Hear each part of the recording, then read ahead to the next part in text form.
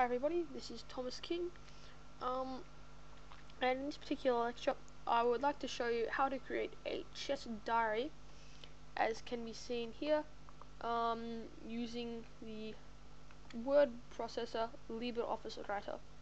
Now of course I'm not going to explain how to do this using Microsoft Word, because I want to make as much of the Tnk64ChessCourse to be free. And Microsoft Word is it's an horrendously expensive program. Nonetheless, I will put a link into the description regarding how to create a checklist in Microsoft Word.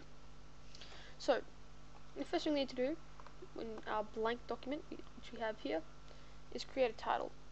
Now, of course, everyone has their own preferences here.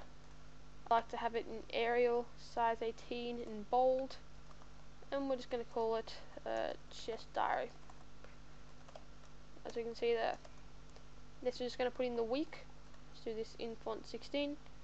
So in this case it's week 1. So very basic stuff. Now after that, I'm going to switch to font 12. Go to Calibri, because this is the main font, or at least I perceive it as the main font that people tend to use, either at Times New Roman, I suppose. Anyway, so now we're going to make it underlined. I'm just going to write down all the days of the week. So Monday, Tuesday, Wednesday, Thursday, Friday, Saturday, no, not Sat, I recommend calling it Saturday and not Sat. I'm just going to write them down. Okay, next we're going to just add some paragraphs in between every day. And now we're going to introduce a bullet list. So we'll add some bullets, right click on the bullets, and we go to numbering / bullets, click on this ellipses here, and we go to geometric shapes. Click the box. You want an open box. At the moment, it's going to press H, so we can get some boxes there, which we're going to use later. I'm going to spend most of the time not focusing on formatting, but on what should be in your chess diary. Okay, so now it's going to follow the same process, with this numbering / bullets, ellipses, geometric shapes. Go down a bit. Click on the square. H, enter, H, enter, H, enter. But if you want to speed this up a bit, I recommend just going Control V. So we're just going to add in all these bullets, and when you're done, it should look something like this. Pardon me. It should look something like this. Okay. So now we're just going to remove all the H's, because we didn't really want the H's. That was there so that when we pressed enter again, then we wouldn't have the bullet deleted. Anyway, so now we have 4 bullet points for each day. Now we need to write in what to do each day. And there are 4 things that I'm going to recommend. So first you need to figure out what days you're playing in a tournament. And in my case, this is Friday. No, this is Friday and Saturday, rather. So on Friday nights, I play in the Box Hill Club Championships. So Box Hill Chess Club Championships, 1 game. Just gonna write that down. And on Saturdays, pardon me. On Saturdays, I play at my local chess club, the Melbourne Chess Club. So I'm just gonna put in play at Allegro. It's a 7-round by 15-minute tournament, so not a 75 plus 30 as at the Box Hill Club Championships. And so these are going to act as our studying tools. And then on your first non-tournament day, then we're going to analyze them. So I recommend analyzing the long games, maybe not so much the short games. So yeah, I'll just put down here, analyze game from BHCC Championship. Simple as that.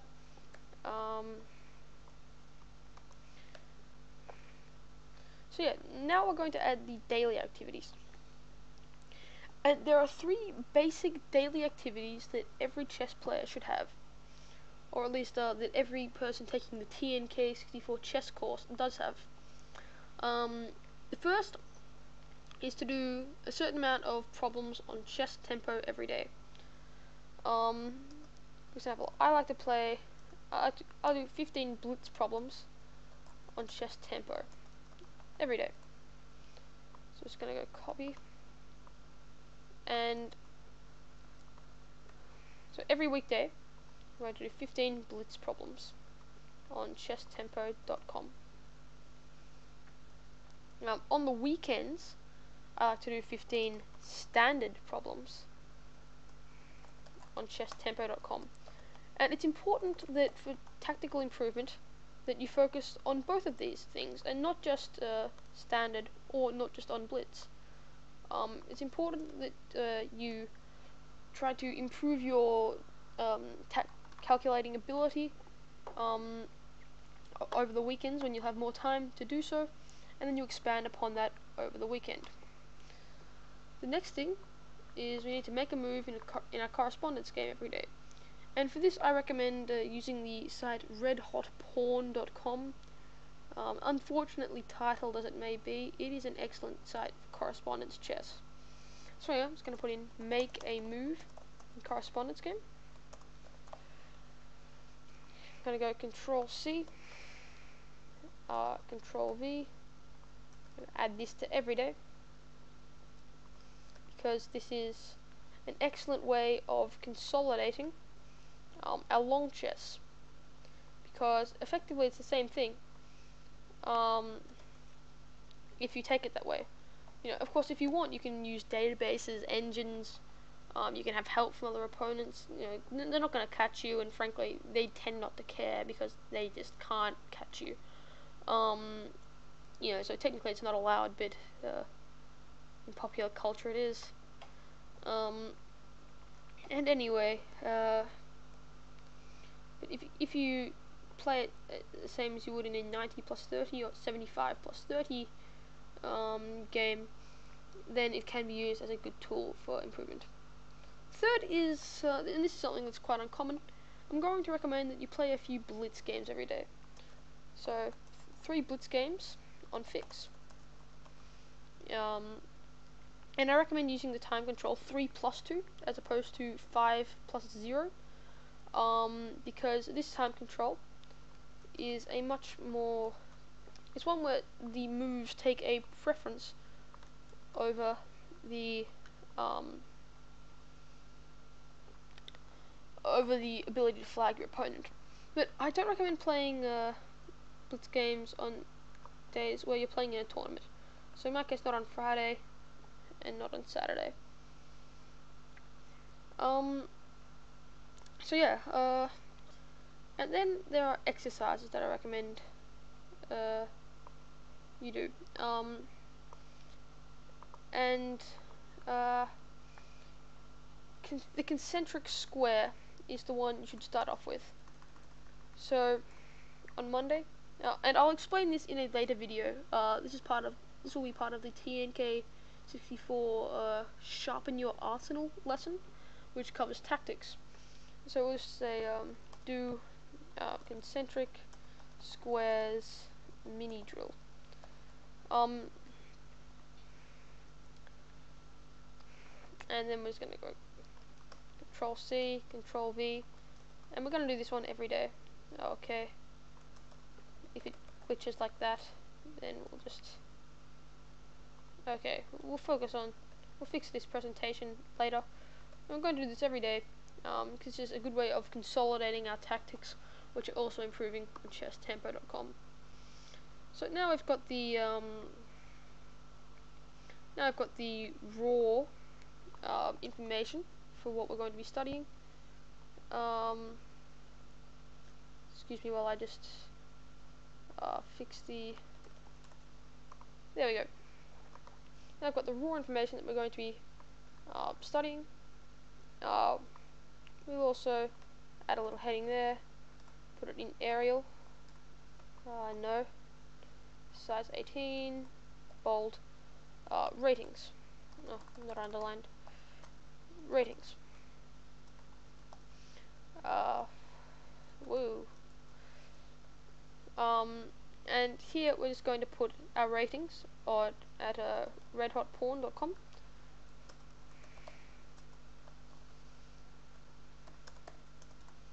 Our rating at fix,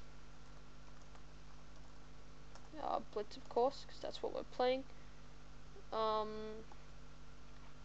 Maybe I'll just change it to font size 11 for the sake of this video. The